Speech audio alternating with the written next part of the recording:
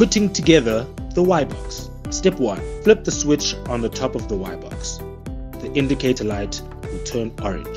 Step 2. Plug into the power socket. The indicator light will turn green. Step 3. Unplug your router and fiber box from the existing power sources. Step 4. Before replacing the power cables, ensure that the device being connected to the WiBox is 12 volts by checking either underneath your router or on the power supply adapter. If your device is 5/9 volts, ensure the WiBox 5/9V adapter is connected in line before plugging into your device. Step 5. Using the WiBox supplied power cables, plug in your devices. Adapters are provided for different sizes if required. Step 6. Your WiBox is now installed. Leave the device switch in the on position and plugged into power at all times. The smart circuit in the device will prevent overcharging and automatically switch to battery power when there is a power cut. And there you have it. Your WiBox is ready.